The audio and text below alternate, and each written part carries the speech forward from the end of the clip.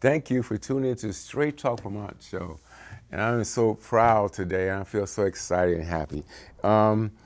So before we talk with our guests and my co-host, I just want to let the audience know that we have our Art So one of our programs, Art So Wonderful, since 2003. We have our art gallery in the University Mall. Oh, how incredible is it? It's called Art So Wonderful Gallery and Performance Center. We've got a big stage. It's like 8,000 square feet, so oh God, we about to do some incredible stuff there. So I want everybody to come there. It don't cost nothing to come around, check out all the different type of media of art from Vermonters, all the artists from Vermont, all across the state. And it's like, I sit there and I look at that art every day. I'm like, wow, how did they think of that? How could they? What inspired them to do that? And so it's incredible. So come in there, bring your kids, and this, it's what is it? It's Wednesday through Saturday, 11 to 5. And hopefully I see, if you see me, say you saw me and when I was talking to Congresswoman, and I'll give you something. So all right, so man, wow, here we go. So here we go, Congresswoman Becca Balint. Thank you for being our guest on Straight Talk Vermont show. We have some incredible. I think our last guest was on our show was Kesha Ram. Oh yeah, yeah, Kesha. Yeah, we had a lot of people on our show. That like kind of like we do some of the work you do, but we have like a cat and mouse dances and all kinds of things. But man, it's so an honor because I'm seeing different type of ways through all the years. I've been in Vermont since '89. You and I have always kind of worked on some same type of platforms, because we work for the people who we serve for real, boots on the ground, for real. You know what I'm saying? And that's you. That's how I know you. Thank you, Bruce. I'm so happy and excited. And But Bruce, I'm telling you, we have known each other for years, so please call me Becca. I appreciate that you called me Congresswoman. I am a Congresswoman, but please call me Becca. Becca. Well, I'm a human rights commissioner, right? Yes, I do, and I want to our talk new to you executive about director of Big said, Bruce, so we're gonna be hanging out on September 5th down on Waterfront Park. There's a big event down there. Yeah. So okay? So here's my co-host, Gina. Whoa, check it. This young lady. I'm sorry, but I'm going to call you a measurements from our programs from years ago. Come on, you tell the story just quickly. Yeah, so my name's Jana Ossoff. I'm the lead organizer with the Free Her campaign. I actually ran into you at the 4th of July parade. Oh, you remember? I remember. Oh, that's amazing. I remember you were talking to me about mass incarceration. Yes, okay, I'm so glad you remember. Well, I've actually been a participant in Bruce's services since I was probably 14, maybe even younger. So it feels like a very full circle moment to be here with him today, talking to you, so. Well, another part of it too is and we'll talk about a little bit, the work you do. And like I said, yeah, every time I see people like you who've been through my program, I say, yeah, you got that part of that from me because, helping people in the community based on, this serving, doing community service. And that's, I don't know if I think, I could figure that you was going to do this type of work. So what you ask I got to call you Congresswoman. Okay, Becca. Okay, whatever is comfortable for you, Bruce. I know. Yeah, so we have some questions for you. Okay. With time running out, I don't know if we'll be able to hit them all, but I just want to say you have an incredible platform ranging from LGBTQIA rights to housing, addressing the opioid crisis, great things. As you know, Bruce does a lot of diversity, equity, inclusion, and I do stuff around incarceration. So maybe jumping right to it, what kind of work do you have right now that's focused on those areas like diversity, equity, and inclusion, or helping incarcerated folks?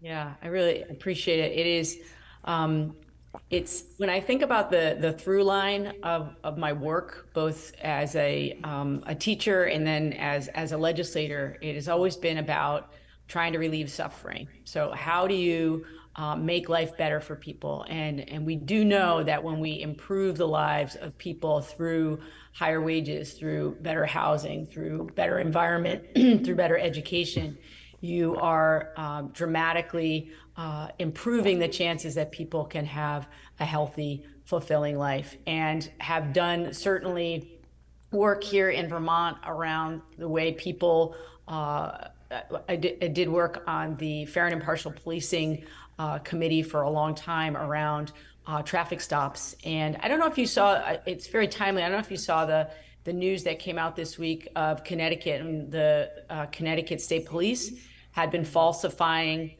records of their traffic stops. Wow. And skewing the data so it looked like they were pulling over more white drivers than people of color. And so my point in bringing it up is there's still so much work to be done at the local, the state, and the federal level on the justice system. I've done work on issues related to qualified immunity. I know that these issues are also resonant at the federal level.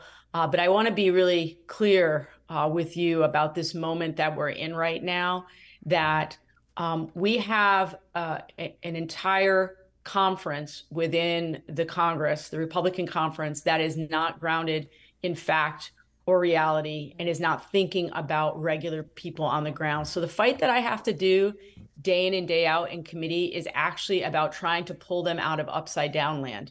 And I have to go toe to toe with people in committee on LGBTQ rights. They are trying to drag us back to the 1950s around how people of color are treated in this country, the way LGBTQ people are treated in this country, and the way the poor are treated. And so it is, unfortunately, I feel like at this moment, we're in this holding pattern because as Democrats, we're in the minority in the House. It's very difficult to move. Sorry, I'm getting a feedback. She's getting feedback. So I'll try again. I will try to do it despite the feedback, which is that we have to continue to push to move progressive legislation. That is always has to be the North Star for us. And we also, unfortunately, at the very same time, we've got to fight the battles in real time in these committees, because the world that I live in, the world that I want to see for this country long term, is not necessarily the world that some of my political opponents want to recreate. And it's terrifying, honestly. So Becca, so myself, I'm still on Vermont State Police, Fair and Impartial Policing and Community for years. Yes. And also I was on the committee to help data collection, yes. Uncommon Alliance. And so Stephanie Seguino, she did all the measurements for us, right? And so what I'm gonna say, and I'm a little still sad, I don't know if it's changed any, but Vermont State Police stopped 85% of African Americans, and can you imagine that? 85% of African Americans are stopped by state police. Guess what? 85% of African Americans or black or people of color are stopped by Burlington police. Come on, man. I mean, it's only, I don't know, what's our measurements here? 0.3%, so I don't know. And we get stopped 85%? Wow, Becca. What's up? Yeah, I mean, this is the thing, Bruce. Explicit and implicit bias are real. And when I say I'm trying to bring people back from upside down land, I serve with people who do not believe racism is real. I serve with people who believe that the queer and trans community are trying to corrupt our children and literally destroy the democracy from within. And so, unfortunately, as you and I both know, you can work on these issues for years and you can feel like you're not having any impact, but we have to continue to do the work and demand better of our data collection and demand better of our analysis of that data. And honestly, what we're trying to do, Bruce, and I know, your guest is doing the same thing. We're trying to change culture, and trying to change culture is, it's a very difficult task, and we always have to be taking the long view. So you have to do the day-to-day struggle in real time, and you have to be planting a flag for the future where we're trying to get to. And I would just love, one of the things that I wanted to ask you both, because it's something I think about a lot, how do you keep your hope? You're both hopeful people. You're both joyful people. How do you keep your hope and joy alive when it feels like we're backsliding? Tough. It's a tough one. Personally, for me, I get a lot of strength from our community, even though the greater society may have some of these backwards views you're talking about. Burlington and pockets around Vermont have always been hubs of radical thinking, radical action, radical thought. So just having so many people back Free Her and the ideas of prison abolition gives me hope. And especially, I'm sure you have a lot of work with youth. Just the way they think, they think we're all so nuts, you know, like they're like, how do you guys not buy into all these ideas? It should be clear that this is logical and the right way for society to go. So honestly, the community gives me a lot of hope. Yeah, I'm so glad you mentioned the youth. That is, my team in DC knows that if I'm feeling a little bit depressed or anxious, they know what they need to do is give me a time when I get to listen to and talk to youth.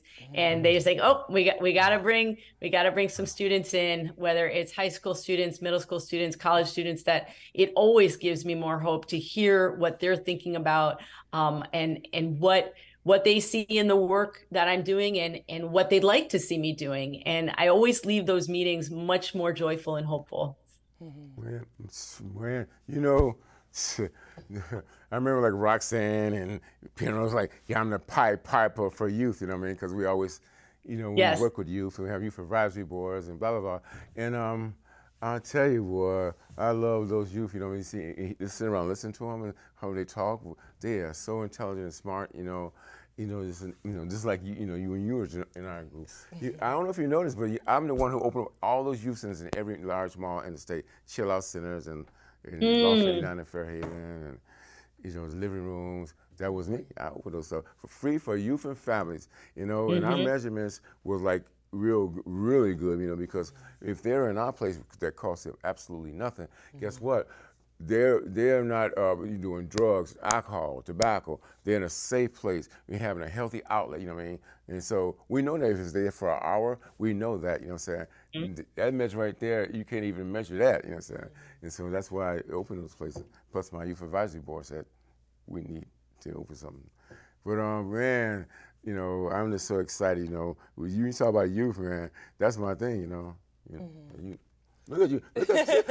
Jesus Christ, you out of college and everything now. Yeah. She was like, what, 14 or something? In my 14 years.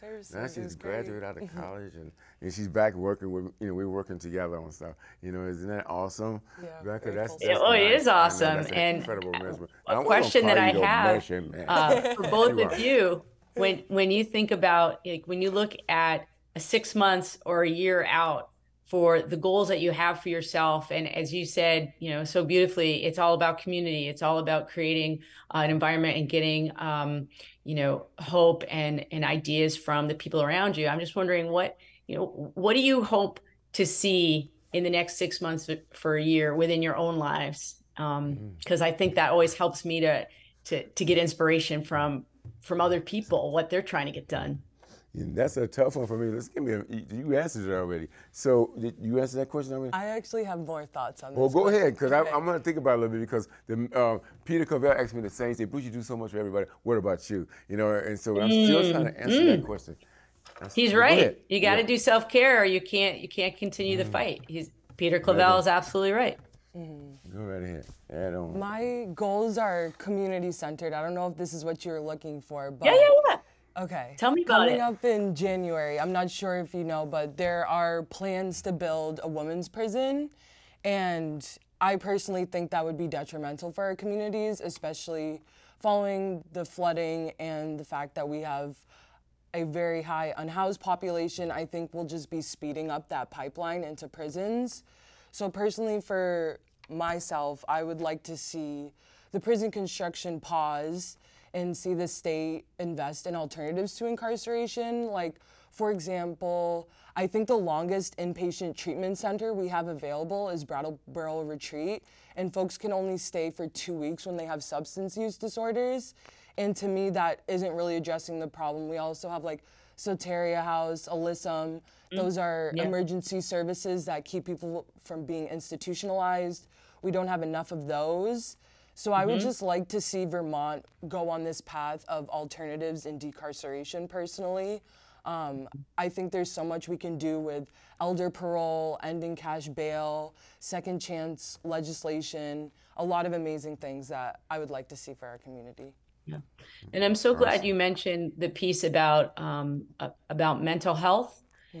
We know that many incarcerated people, not just in Vermont, but across the country, have co-occurring mental health and substance use disorder issues. And so we do need to be thinking more holistically about it. And we've done some good work. There's always more to do, but I'm glad you mentioned Soteria. I've always been so impressed with the work that they do there, and we need more places like that. 100% agree. How about you, Bruce? Well, man, Straight Talk for my program. I'm the founder of that program and went to all the jails in the state. You know, and it's a cognitive program, like go over thinking errors and patterns and conflict resolution exercises, and drug and alcohol. And then those who you know seem to be you can understand some thinking errors and patterns. Like they get, or I'm gonna refer to them like Distance House and Mandela's House and Saint. They ask me, Bruce, who in your group you think can come? You know, because they just want some reference. And I'll say it honestly, and I tell those people in the group that if they just identify their thinking errors that put them at risk, you know, and just learn new interventions. Don't react to the you know, the situation. Just kind of think about it first. That you'll be all right. You know what I'm saying? I say it's hard sometimes, but once you start, you'll continue. It'll hit your automatic systematic. You know, and so we had some very successful. That program started in 2003, and the last before the COVID, we did it at Marble Valley. I was a facilitator. I had girls, some interns from UVM helping me at CRCF. But so I guess what I'm trying to say is that wow, with everything you said, you know what I'm saying? And they just like the reentry program. I'm sorry, but every time I think of something, I've been a part of it. Like the reentry program that we created years ago, a job and a place to live, right? That was the name of it, you know. And then everything was working good. We was in the jail. We was people was doing interactive meeting with the community on the TVs that they were supposed to work with, you know. And then when they get into the community, well, first of all, if they want to do this program, then they'll get like 3 months out earlier, you know what I'm saying? So if they did the reentry program. And then everything was working good, but then they kind of, you know, some things, situations, you know, high risk, you know, was happening in the community with people who was in those apartments, but they dropped all the apartments. When they did that, people was behind on getting out on their minimum, and they dropped the apartments. That you know, I can understand the logistics about it, but damn, it messed up the whole program. It was a job and a place to live, you know. Yeah. But anyways, so you know, those people, all they need is information about how they can get better. When I go and facilitate the Straight Talk Vermont program in those jails, they would have all the brochures in the lobby, right? The 211 and all these things in the lobby. And I'm thinking, so when I come in, I grab a lot of those things and bring it to them. How in the world are they supposed to go and see those things in the lobby, man? You know, so, you know, and I always say to them, listen, let's write these providers. This is their job to talk with you. So one day, if you don't know what day you get out of jail, one day I will be getting out of jail, and I'm gonna need some housing. And then and they will start doing that. You know, they start writing because they get the stamp, they get the free stamps and letters. Yeah. And so people will respond back to them saying that, well, I penciled you in, you know, let's stay in touch with each other. So that was really good, you know, but how was they ever going to get the brochures and to help themselves? I said, you got to help yourself in the lobby, man. So other things like what you're saying, go ahead, what else you got to say about your program? Because no, it's okay. I just have the questions you can. Go ahead. Okay. No, go ahead. So one thing, Bruce, that how many minutes I want to make sure that that I make explicit, because I think you're absolutely right that the housing crisis in Vermont is impacting everybody, but it's impacting the most vulnerable the most, right? So because of lack of housing, because rents are so high. And of course, I was just talking with some folks from Barrie this morning, and they lost 10% of their housing in Barrie in that flooding event in July. And so when you have people who are incarcerated and you're trying to give them an opportunity to do a restart, and there is an access to safe, affordable housing for them, it's very difficult to get yourself back on your feet. How can you expect somebody to carry the weight of having a job and showing up every day for that job when they have no place to be at night, when they don't have safe and affordable housing? So it's all intertwined. So the work of making life better for people does start with those basics of food and housing, and it also has to include mental health supports and job training. That's the other thing that I know, so many programs over the years have fallen by the wayside in terms of getting people additional training when they're incarcerated. That should be absolutely required for every site of incarceration, that people have an opportunity to get job training and skills so that they are in a position to be the captains of their own lives when they've served their time. So, we have maybe one or two questions, but really short ones.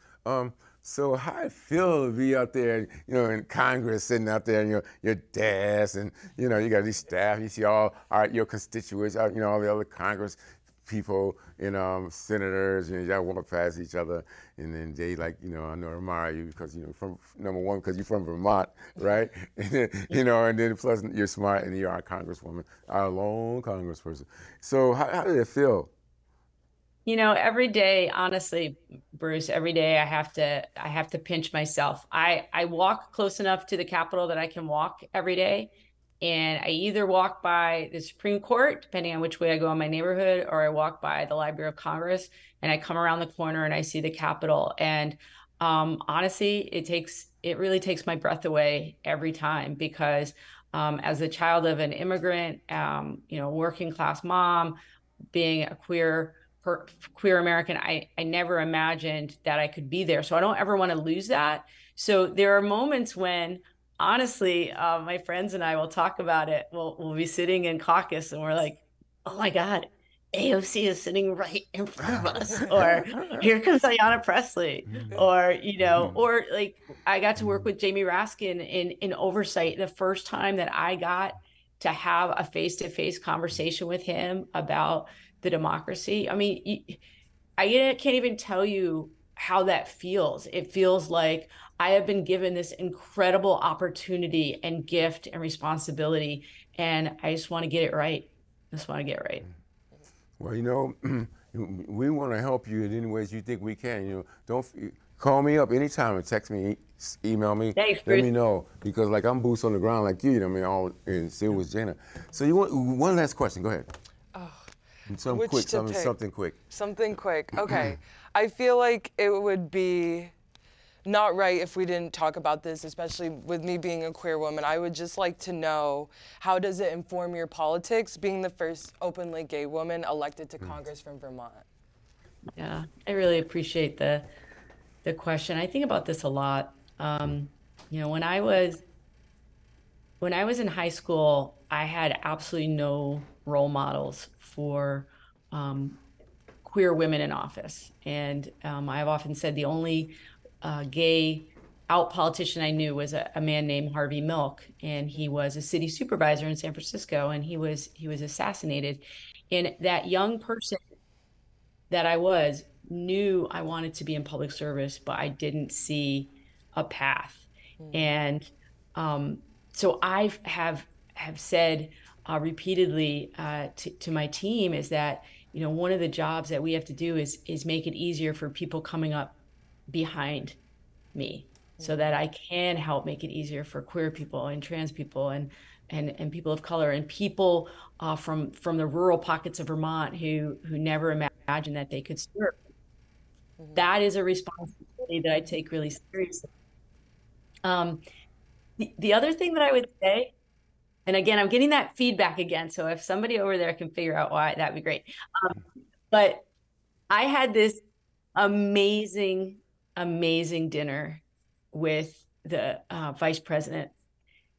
And she invited a core group of us from the caucus. And I got to sit next to and with some of the people I respect and admire so much in my caucus. So sitting right next to me was Summer Lee. Down the table was Greg Casar. Robert Garcia was two seats over. It was incredible to look at this table that looked like America. It absolutely looked like America. And Summer Lee she's hilarious. And she was sitting next to me. She said, Becca, what's going on with you? And I said, I'm getting really teary. And she's like, you're always getting teary. I said, but look at us. Look at us. None of us imagined that we would be here. And here we are. And we are trying to do something different. We're trying to make it different. The body itself, Congress, different, so that people see themselves represented. And I'll also tell you, some days are really hard. Some days are really hard when I feel like my community is being attacked in the most horrible ways. But what I think about are the people back home that need me there to be speaking for the community and be standing up to the hatred and the fear mongering. And so that knowing that there are people that need me to do that gives me hope and courage. Nice. Nice. Are you going to be around for my executive director for Human Rights Commission told me to go down to the Pride Parade September 10th. Oh, great. But you know what? Becca, I identify a little differently, my pronouns are he, his, and him. But anyways, I go there like, I don't know how many years I've been going down to the Pride. I'm telling you, what a venue down in the waterfront. My God, stages are big, intense everywhere. It's like, it's $1 million production, you know what I'm saying? It's like, it's so much fun. Pride is for everybody. Pride is for everybody. We want to see you all in Pride. I'll be there. No doubt about it. So, Congresswoman Becca Balint, thank you so much. Thank you. For being on a Straight Talk from our show. All right? So tell your staff, David, whatever, and let them know that a person who looks like me should be at every room, every event, everything you do. So just put me on a list, sir. I'll come. You know what I'm saying? They need to see people need to see people like me in Vermont, It don't have to be me, but somebody that look like me. Thank you. Oh, so where are you at right now? Where are you? I had a meeting in Montpelier this morning talking about climate resiliency, and I think my next stop is we're driving down south to visit some of the communities that were hard hit by the flooding. And we were there a month or so ago. We're going to come back around and see how they're doing and see how the recovery's going. Nice. I'm like, I'm just like, I'm so proud, you know what I mean? I see you got your hair all cut up and you did it all done up.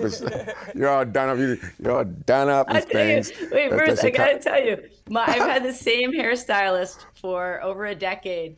And when I got elected to Congress, she said, "You're not going to get a new hairstylist, are you?" I said, "No, I was going to get a cut in Brattleboro." So nice. They call this the Becca Balint. So that's right.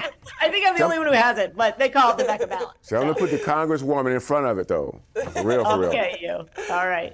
I think I got your back. A jet. Well, thank you so much for tuning in. We have to do another show, right? All right, Becca. Somewhere down the line. Okay. All right. Bye, everybody. Thank you for tuning in to Straight Talk Vermont show.